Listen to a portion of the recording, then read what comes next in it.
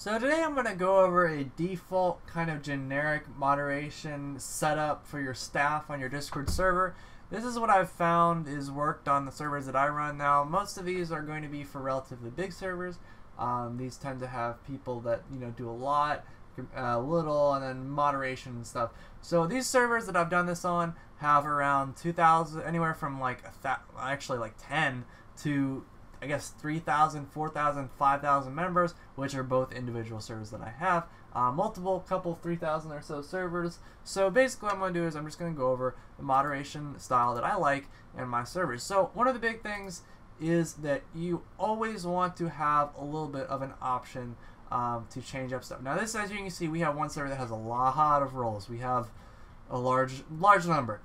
Some of these are individually specific, but there are something that will stay the same across all the servers that I'll be showing you today. So this is a 3,000 so member server. There are basically a couple roles. Number one, there is me, which is owner, which you can call it whatever you'd like, but basically there's an owner rank. You have something along the lines of admin, moderator, and then some type of maybe additionally vanity ranks. On here it's YouTube, music, there's a bunch of them.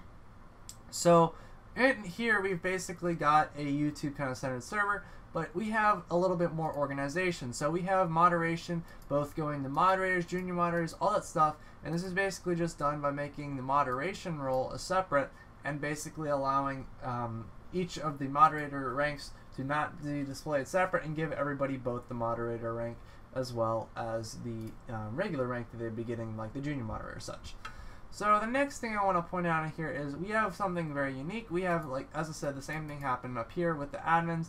But one of the biggest things I find and most efficient I find is if you don't basically draw the line, or you basically do draw the line in between where you are and where your staff are. You want to make sure there's a clear distinction. Otherwise, if you go through and you start promoting, promoting people, they're going to get power hungry, and if they don't see that there's a absolute top that they can reach and there's nothing past that, then they're going to be vicious for some type of co-owner rank or something like that. So make sure when you go through and you set up your server that everybody knows that you have an admin. So basically the admin, or in this case is admin, is the very top rank that they can get.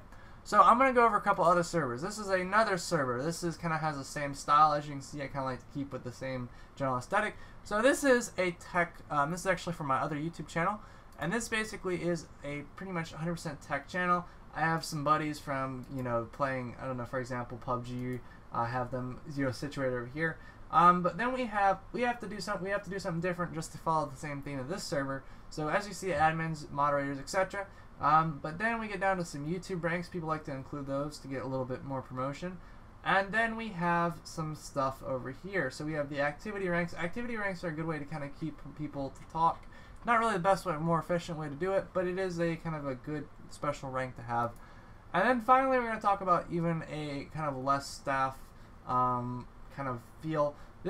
We have basically management, owner, and that's it. That's pretty much on here. There's not a lot of talking on here sometimes. As you can see, we'll take a look at the roles.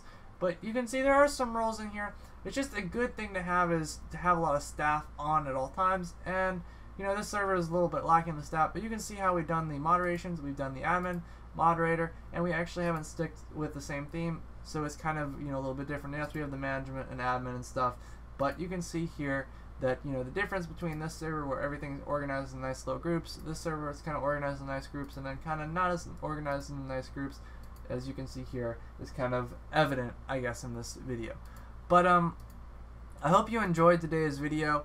If you did, of course, make sure you give it a thumbs up, and of course check out the channel for other cool videos about Discord tutorials, setting up your Discord, optimizing to get members. And I also encourage you to check out the Discord server in the description to help grow your server even more. Talk with our coaches, talk with people that can actually help you one-on-one get your server growing.